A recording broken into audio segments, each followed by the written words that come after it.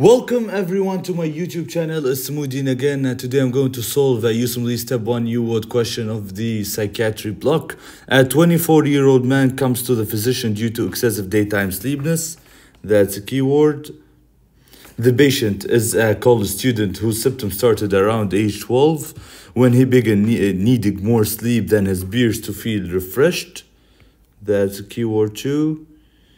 2 years later, he started having daily episodes of sudden weakness consistently, triggered by laughter or crying, in which his head would nod or his knees would buckle for about 30 seconds.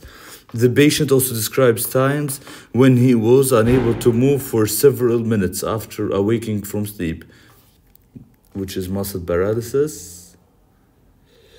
He mentions nightly dreams that seem very real, often featuring activity that he had been engaged in during the preceding day. If measured, which of the following compounds is the most likely to be abnormal in the patient's cerebrospinal fluid?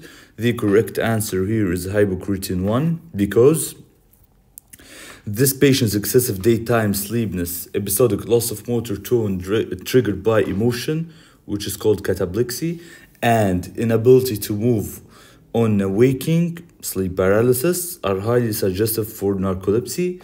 Narcolepsy with cataplexy is most often caused by the lack of the two related neuropeptides, which is hypocretin 1, which is called orexin 1, and hypocretin 2, which is called orexin B, which are produced in neurons located in the lateral hypothalamus.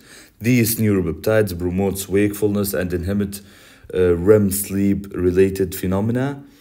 Hypocretin 1 levels are low to absent in the cerebrospinal fluid of patients who have narcolepsy with cataplexy. And thank you for watching.